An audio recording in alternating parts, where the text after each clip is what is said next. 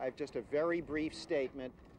Mr. and Mrs. Hubbell today each entered pleas of not guilty.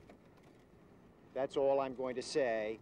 The case is in the courts now, and we will be doing our talking to the court from here on.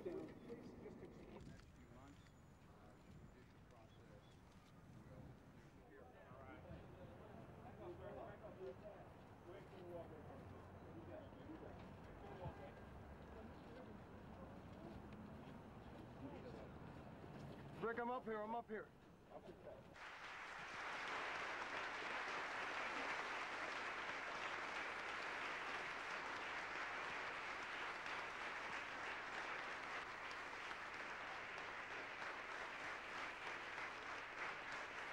President, while the matter remains under seal, lawyers familiar with the case say that a federal judge has denied your assertion of executive privilege in the Monica Lewinsky investigation.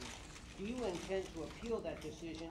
And what's the difference between your case and Richard Nixon's effort to stop the Watergate investigation?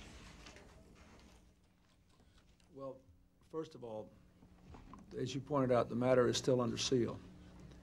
And as I've said in all these cases, at least one party in every case should follow the judge's orders. Preferably, it's better if both do. So I can't comment on it.